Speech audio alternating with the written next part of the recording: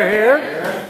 But it is the first night for Here Marmalade. Here, Marmalade. We need to call out for Marmalade. Marmalade. Marmalade. Marmalade. Marmalade. Marmalade. So I thought it would be good. This is the first poem that I memorized. But it's not the first time that I've ever recited it. It's the first time I've recited it for Here. Here. Okay, that's enough of that. The funny little story about when it was first went to press. He was going to self-publish it, and he sent this small collection off. It was going to be a little chapbook to his father in Toronto. His father took it to a friend. They put it in the press room, and the press boys, it caught their attention, and they snatched up all the copies before it came off the press. So it immediately had to go to a second printing, and rapidly from there went to Allied publishers in the United States and in England. This is actually a first edition of the United States copy, second printing, still printed in 1907. So it gives an idea how rapidly it spread. But one of the reasons to bring this up is thinking about all the fantastic poetry that we're hearing tonight, straight from the lips of the poets that composed it. And I can't help but think, ponder, imagine any one of those poets, or all of them, publishing their poetry, people buying it up, reading it, reciting it, and enjoying doing so over 100 years from now. I think, from the poetry that I've heard, I think that can happen. Yeah. Anyway,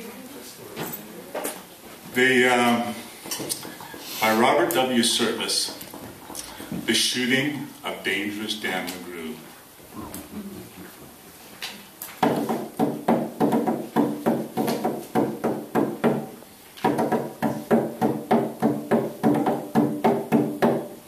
A bunch of the boys were whooping it up in the Malamute saloon. The kid that handles a music box was hitting a jagtime tune. Back at the bar in the solo games, that dangerous Dan McGrew. While watching his luck was his light of love, the lady that's known as Lou. When out of the night, which is 50 below, and into the din and the glare, there stumbled a miner fresh from the creeks, dog dirty and loaded for bear. He looked like a man with a foot in the grave and scarcely the strength of a louse. Yet he tilted a poke of dust on the bar and called for drinks. For the house! It was not a good place, the stranger's face, though we searched ourselves for a clue. But we drank his health, and the last who drank was dangerous Dan McGrew. There's men that somehow just grip your eyes and hold them hard like a spell. Such was he, and he looked to me like a man who lived in, well, with a face most hair and the dreary stare of a dog whose day is done, as he watered the green stuff in his glass. And the drops fell one by one. Then I got to wondering who he was and wondering what he'd do, and I turned my head, and there watching him was the lady that's known as Lou. His eyes went rubbing around the room, and he seemed in a kind of daze, till at last that old piano fell away of his wandering gaze. The ragtime kid was having a drink. There was no one else on the stool, so the stranger stumbled across the room and flopped down there like a fool. In a buckskin shirt that was glazed with dirt, he sat, and I saw him sway. Then he clutched the keys with his talon hands. My, but that man could play. Were you ever out in the great alone when the moon was awful clear, and the icy mountains hemmed you in? the silence you most could hear, with only the howl of a timber wolf and you camped there in the cold, a half-dead thing in a stark dead world being mad for the muck called gold, while high overhead, green, yellow, and red, the north lights swept in bars, and you've a hunch what the music meant. Hunger, and night, and the stars. And hunger not of the belly kind that's banished with bacon and beans, but the gnawing hunger of lonely men for a home, and all that it means. For a fireside far from the cares out are, four walls and a roof above, and oh, so crammed full of cozy joy, and crowned with a woman's love. A woman dearer than all the world, and true as heaven is true. Gad, how ghastly she looks through her rouge.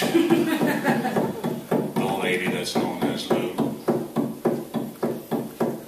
And on a sudden the music changed. So softly you scarce could hear. You felt that your life had been looted clean of all that once held dear. That someone had stolen the woman you loved. That love was a devil's lie. That your guts were gone and the best for you was to crawl away and die. 'Twas a crowning cry of a harsh despair, and it thrilled you through and through. I guess I'll make it a spread in his ear, said dangerous Dan McGrew. The music almost died away. Then it burst like a pent-up flood, and it seemed to say, repay, and my eyes were blind with blood. The thought came back of an ancient wrong, and it stung like a frozen lash. The lust arose to kill. Then the music stopped with a crash, and the stranger turned, and his eyes they burned in the most peculiar way. In a buckskin shirt that was glazed with dirt, he sat, and I saw him sway. Then his lips went in a kind of grin, and he spoke. His voice was calm. Now, boy, says he, you don't know me, and none of you give a darn. But I want to state, and my words are straight, and I'll bet my poke they're true, that one of you is a man most foul, and that one is Dan McGrew. And ducked my head, and the lights went out, and two guns blazed in the dark, and a woman screamed, and the lights went up, and two men lay stiff and stark. Pitched on his head, and a pump full of lead lay dangerous Dan McGrew, while the man from the creeks lay clutched to the breast. The lady that's known as Lou. These are the simple facts of the case, and I guess I ought to know. They say the stranger was crazed with hooch, and I'm not denying it so.